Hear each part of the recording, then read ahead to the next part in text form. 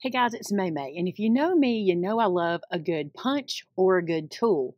But I like for my punches and tools to do more than one thing, and tonight I'm going to show you how to use this banner punch to make anything but banners. So let's get started. Now stick around through the video because closer to the end, I'm going to show you how to make the star using the banner punch, and you're going to love it. Okay, so let's start with something else first.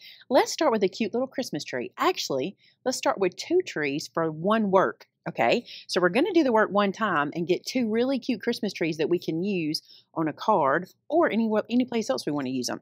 So let me show you what this is. This is scrap. Okay, this is leftover cardstock I had from another project, and each one of these has a different measure, which we'll put in the description. But this one is 3, 3.5, 4, 4.5, and 5. Now, every one is 1.5 inches tall, and the reason for that is because I want to use the 1.5 inch part of my banner punch to make this happen. So here's what you're going to do.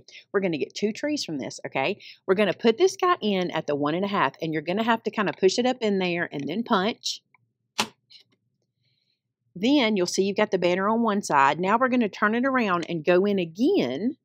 And this time you're only going to have the little tail sticking out. So take your time to make sure you get it into the slot where it needs to go.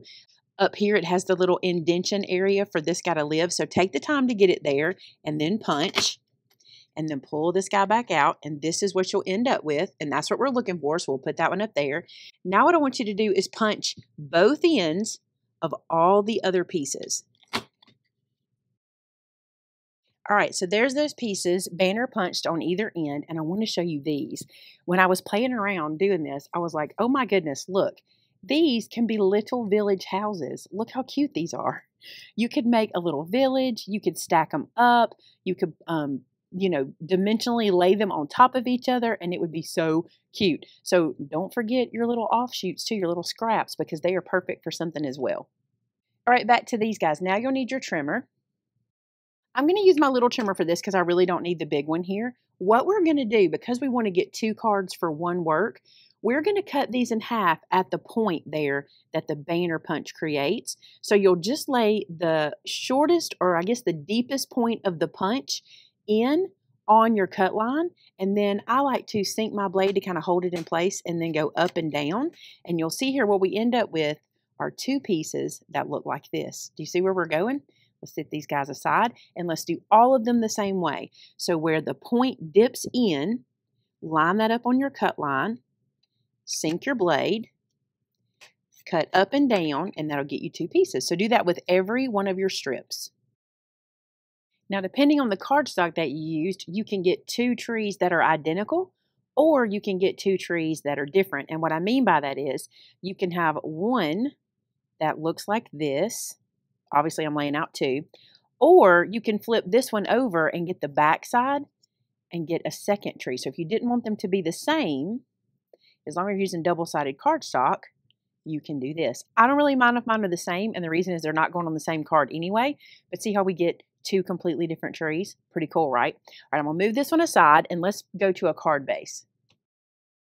Now, I'm just going to use this piece here, and what I'm going to do is just kind of dry run lay my tree out where I want it, so I'm not gluing anything yet.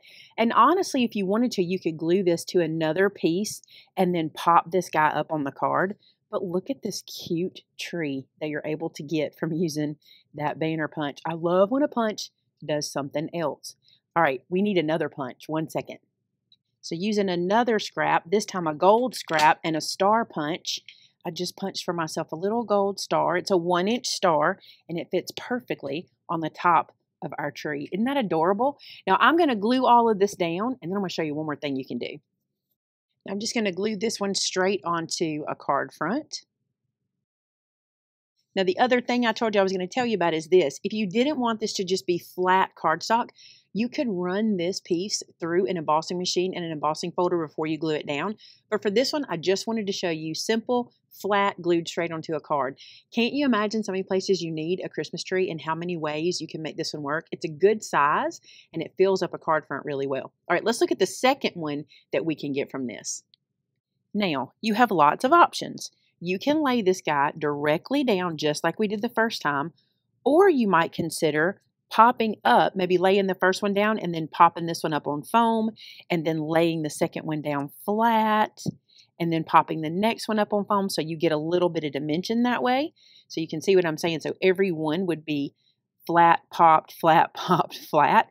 Or, and I think this would be really pretty, you could put this guy here and then the one that goes above it could overlap it slightly. I think that would be pretty, and it would also give you a little more body on the card, a little more thickness. So if we do this like this and just layer them just slightly, I think that would be really, really pretty. And I still have another way to show you how to lay them out. So there's that one. Now, this guy is the smallest I could do in my punch, but you may have a different punch that'll let you go a little smaller, so you can try that. But here's something else I saw. If you just sort of wonky these a little bit, you get a whole other look. You see how it's not perfect? You can get kind of that, I don't know, whimsical look if you do it like that, and that might be your favorite look. I think what I'll do for this one is do the glue down pop up so you can see that, but I wanted to give you some ideas. So let me do that real quick. So for the first one, I'm gluing it straight down, and that's going to get me started here at the bottom of the card. Then this guy will get popped up. So I'll put some dimensional foam on the back of him. And his back is actually the plaid. Then we'll just line him up on top of the last one, just like so. So we have flat and then popped up, and then this guy's going to go flat. And the next one will get popped up. I was going to use the dark green, but I think I'm going to use this side. I like it better. The dark green kind of blended into the background for me. If you're watching this tonight and you don't know, our Thursday videos that go live at 5:30 p.m. are premiere videos. So if you're watching this during the 5:30 Central Standard Time, then you can join the chat that goes live while we are premiering the video. And right after, we have our live after show. So if you want to be part of our live show, stick around for right after this one, and we do a live show where we sit and chat with you guys about all things going on in and around Maymay world, and we even show you some across the miles that you guys have sent in. All right, so let me show you. Do you see the movement here?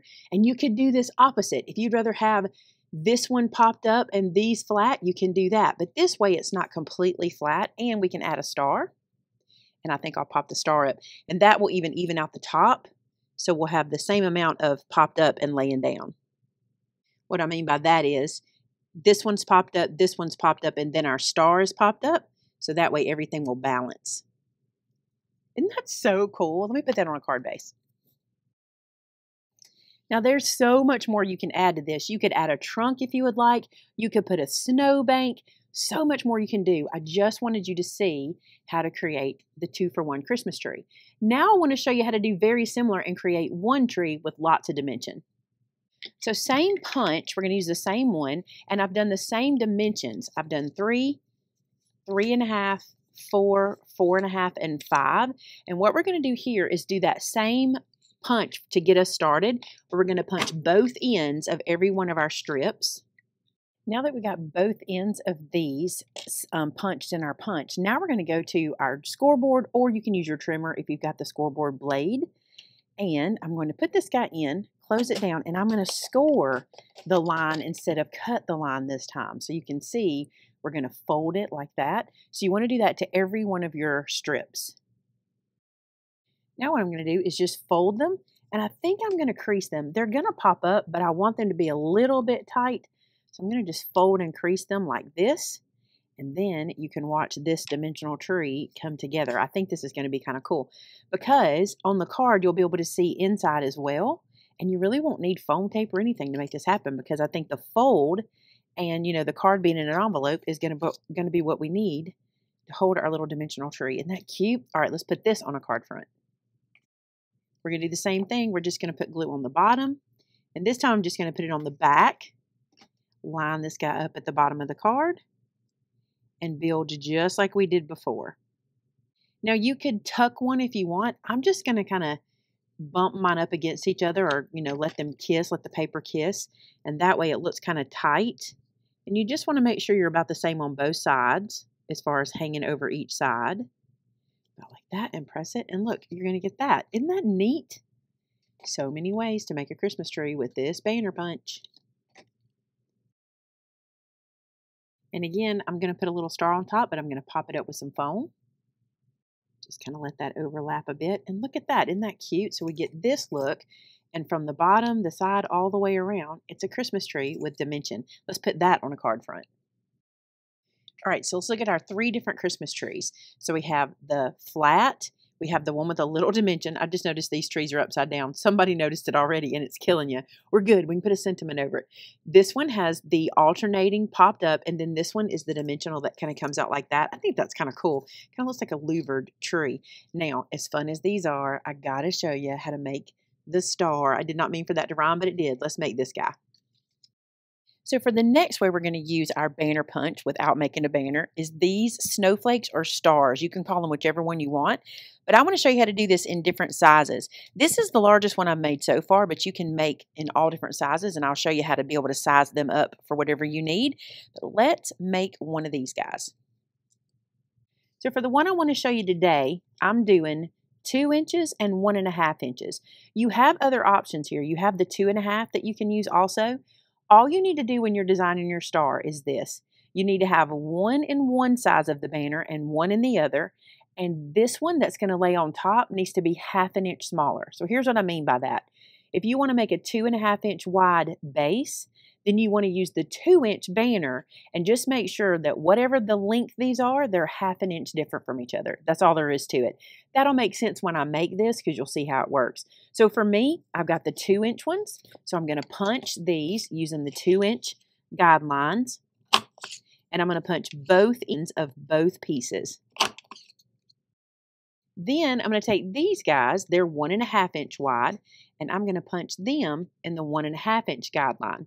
Now you'll notice I stacked these guys up. I've noticed with my punch, the more I'm using it, my thinner cardstocks work better. I get a cleaner cut when I stack them. So I'm just stacking them on top of each other and punching them at the same time. Also, I don't know if I mentioned this, my green pieces here are 5 inches long. And these were 4.5 when we started. So just so you'll know, we'll put those measurements in the description as well. All right, let me show you. Don't blink. This is one of those projects that if you look away, the star is going to happen before you realize it, okay? So you put one down like this, and you put one on top like that, and boom, there's a star. That's step 1. So I'm going to glue these together, and I just put a little glue here in the middle. I've been making these all afternoon. They're so easy and so fun. All you want to do here is just pay attention that you're kind of centered top and bottom, side to side. Doesn't have to be perfect. They're very forgiving. Now, I do want to point something out to you. This is the one we're going to make on video today, but I want you to see these pieces are woven, but I'm using the same side of the cardstock here, okay? These pieces are woven, and I flipped the pieces over so I could get that double pattern. So you can do this either way. It's the same motion. It's just how you want to lay your paper out. All right, so I'm going to go to my trimmer, just like we did earlier, and I'm going to cut these guys in half from those little indented parts of the banner. Just go right here and cut these in half. I've said punch all day, so now we're cutting, and I got to get my words right. Let's do this one. Now we can assemble, and this is so easy, you guys. One thing I do like to do is kind of keep them like this. This is just for my brain, especially if I'm going to flip one over and use the other side. You want to kind of keep them together so you know who goes with who. All right, let's start with one. Now I'm going to be weaving these, and because of that, I'm only going to place one down to start, and I'm actually only going to glue it on the top section here. So I'm going to apply some glue right up here, okay? And I'm going to come over here, and I'm going to apply this down with that little bit of glue at the top, and all I want to pay attention to here is that I have the same amount of green showing top and bottom, side and side around that piece.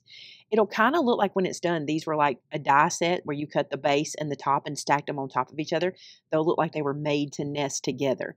Now this guy, we're going to put glue at the bottom because we did glue at the top of the other one and we left the bottom loose. On this one, we're going to glue the bottom down and leave the top loose.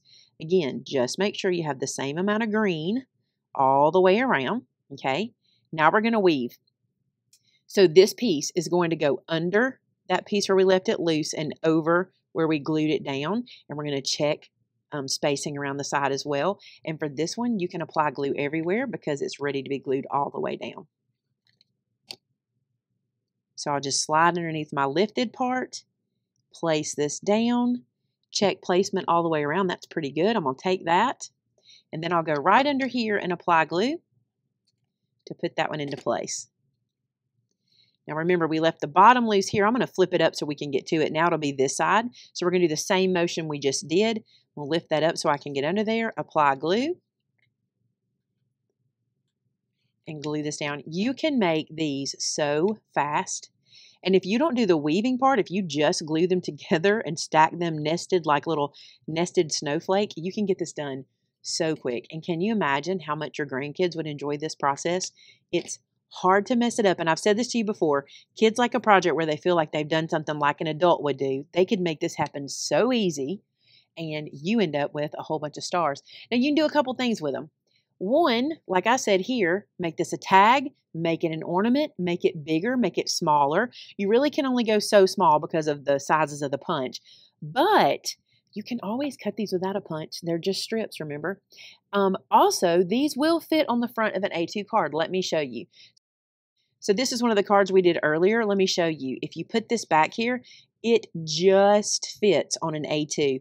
They'd be beautiful on a 6x6 or a 5x7 as a focal point, but at the smallest punch of my punch, they just fit. Now, like I said, you don't have to have the punch. You can make this happen by just making a bunch of banner pieces, but how fun is it when the punch does the work for you? Check this out. Look what all we did today. We did the flat one. We did the alternating dimension. We did the folded one, which is so cool too. And then all of these little stars. I love when one tool can do something it's not even designed for, and that's what this guy did. Now, this is just the tip of the iceberg. There's so many things we can do with this. I want you guys to tell me in the comments what you saw today while I was doing this. Did you see something else we could make? I would love to hear that. And if you enjoy this style of crafting, punch art, or using something for something it wasn't intended for, we're going to put a playlist up here for you of some other videos that I've done, so you can click on that and start watching some more. Or if you'd rather just watch my latest video, we'll have it here for you as well. Hey, thanks so much for being here today, and until next time, bye now.